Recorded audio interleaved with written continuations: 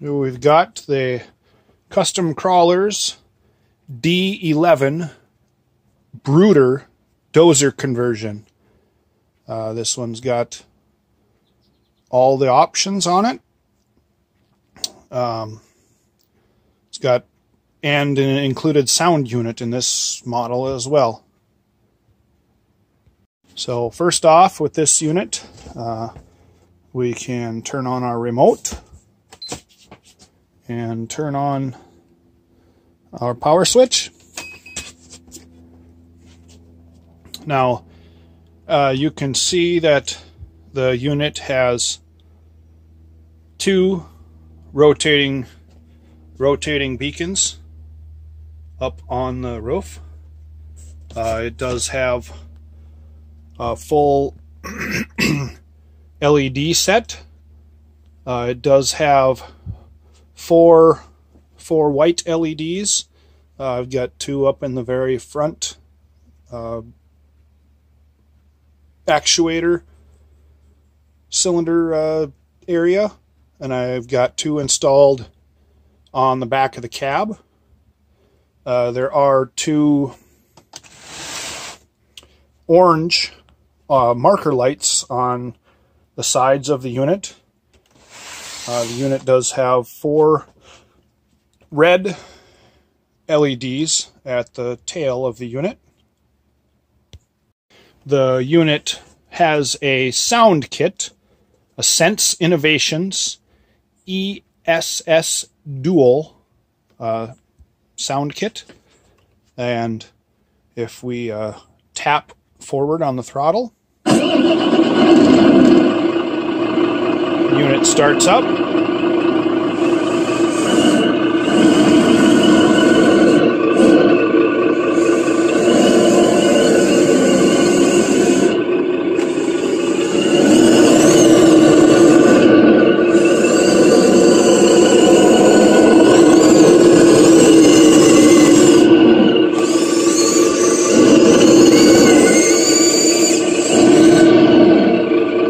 This unit also has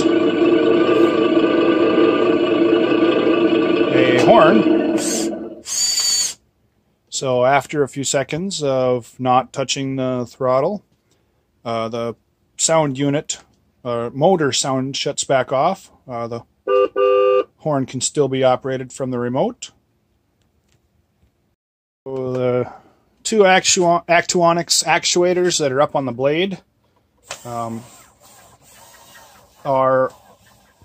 can be positioned anywhere along the travel, all the way from full up to full down, where it actually puts a decent amount of pressure down onto the, so you can dig below the actual track level. It also has got a Actuonix actuator on the rear ripper. In the mid position, it just starts putting pressure down onto the ground.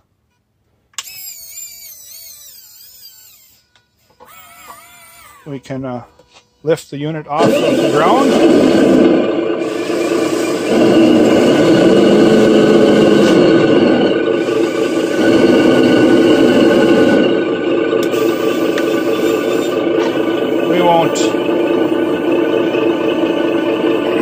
Not going to leave the unit holding up its own weight for very long. If you were in the dirt, that ripper would dig down into the ground then, at least if it was a looser dirt or sand or something. The beacon lights up on the roof can be changed by flipping the beacon switch on the remote.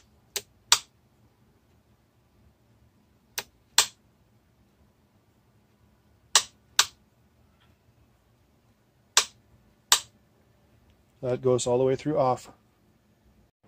So the LED lights and the sound unit can be shut off.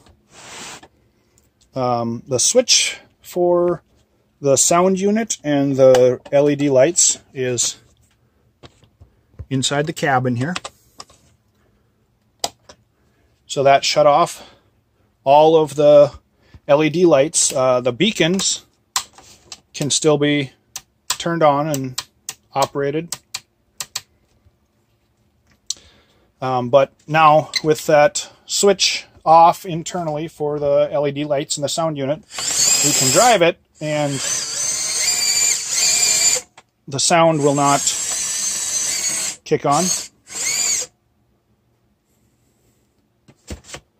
The main on switch for the unit is right back here, just behind the passenger side rear of the cab.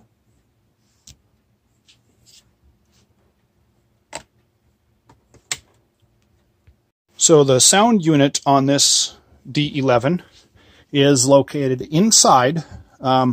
Normally you wouldn't be able to access it, and there is a volume control on this unit to turn it up and down, but with the body all clipped together, there would have been no way to access it. But I did add in a feature where you can pull off the side panel here and see in to the volume control buttons, the plus and the minus, so the up and the down on the sound unit. So you can actually adjust your volume higher or lower on your sound unit while the unit is all assembled here.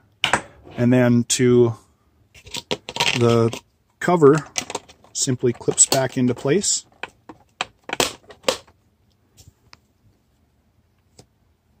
So when your battery goes dead in your unit,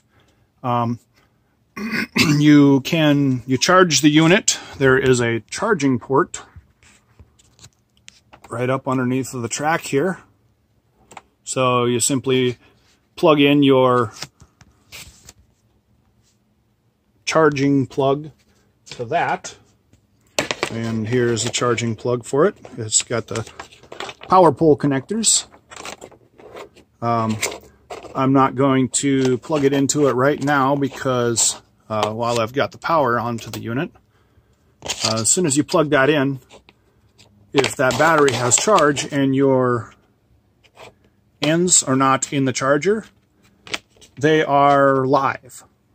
So when you're going to plug it in, make sure that you are plugged into the charger first, and I will show you that in a minute.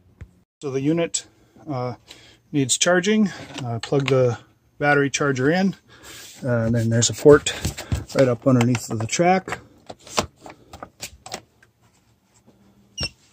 So ready to charge.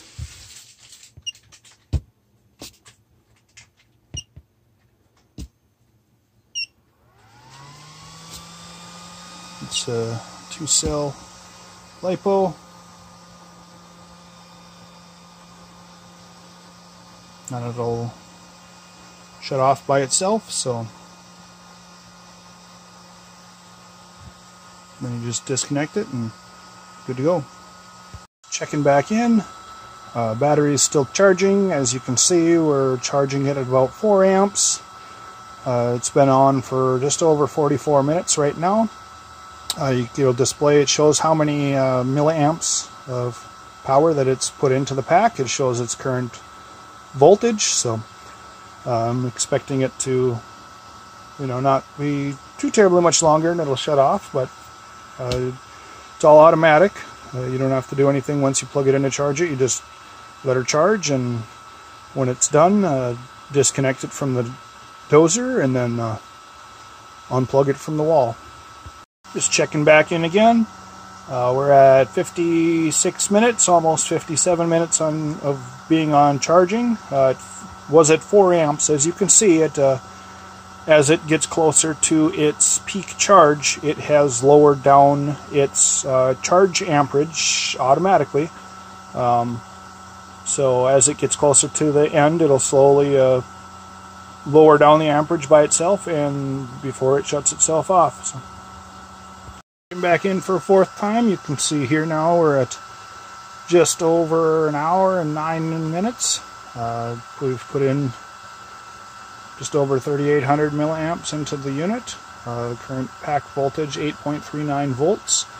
The charge current, as you can see, is continuously going down because as the pack gets closer to being completely charged, it'll just keep dropping the amperage down, even though we had it set at 4 amps to begin with.